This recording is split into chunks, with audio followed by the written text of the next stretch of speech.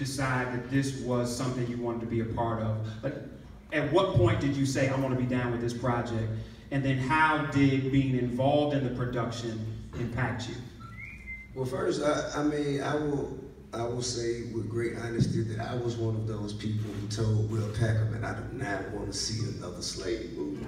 You know, we went back and forth up until the first day of shooting about, you know, how necessary this was for people, and for me, how reluctant it was. Part of it was just because how difficult it was just to experience it firsthand and go back into it, you know, as a, you know, I guess I hadn't ever been involved in a piece that was as important to where my performance would hang over my head for so long, you know what I'm saying?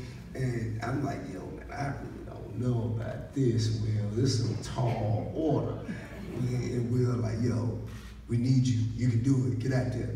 Like, all right, cool. So he threw me into the plantations of New Orleans, the outskirts of Louisiana.